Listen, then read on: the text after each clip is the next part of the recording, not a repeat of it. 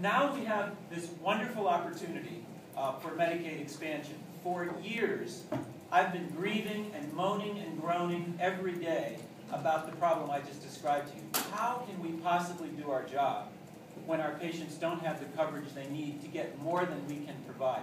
Imagine you were a firefighter, and you get called out to fires, and half the time you get to the fire hydrant has no water. In some ways, that's what it's like for our physician assistants and nurse practitioners. We're there, we're doing the job, but when we need a crucial tool to provide the care, it just ain't there.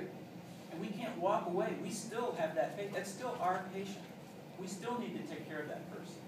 So now we have this opportunity with Medicaid expansion to cover something like 120,000 people in our state. And I look upon this as health care coverage for working people, because many of these people are working at all kinds of jobs, minimum wage jobs, sometimes seasonal employment, and they need health insurance. What I see, and to break that down a little bit, that in Kanawha County, right here, that would be 10,000 people who would become eligible for health care coverage if the governor decides to take advantage of this fabulous deal.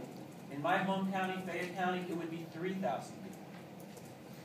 I feel confident that Governor Tomlin is going to do the right thing here, because the needs of our patients, my patients, and of the people who I told you the numbers, the needs of the people are just tremendous. It's obvious.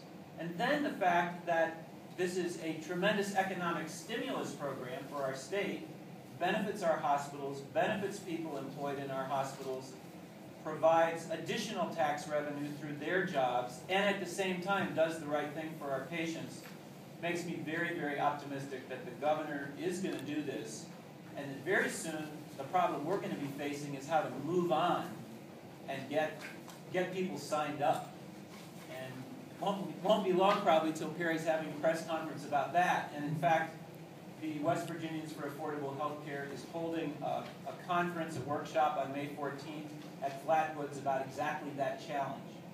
Now that the governor has decided to do this, now that West Virginia is fully participating in the expanded Medicaid program, how are we going to actually get the services to the people and get people signed up?